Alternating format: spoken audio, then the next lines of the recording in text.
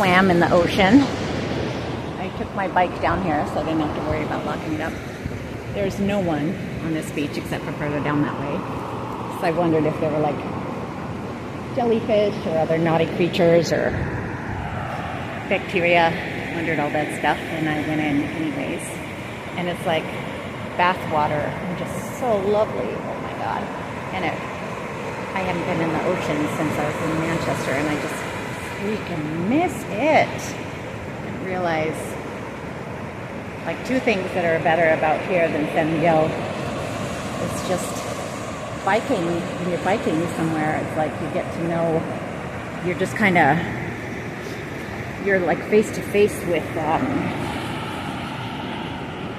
what's happening, kind of. And San Miguel was not a biking or walking kind of place. I mean, you can walk there, but it was like cobblestones.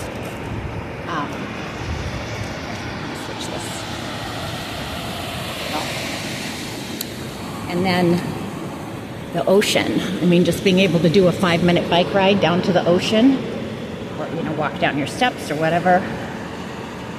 It's just pretty wonderful. I wonder if in the high season this is just packed with people or not. And then another thing is it's just not so gringified here as in San Miguel. It really does feel like you're still in a different country because most of the people that I've seen are native people walking around doing their thing.